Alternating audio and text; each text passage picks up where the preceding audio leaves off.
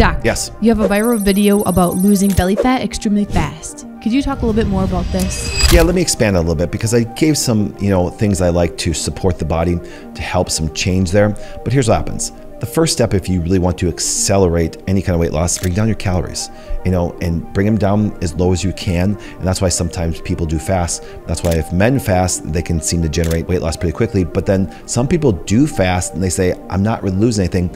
Then you need to support the organs that are going to help you metabolize that.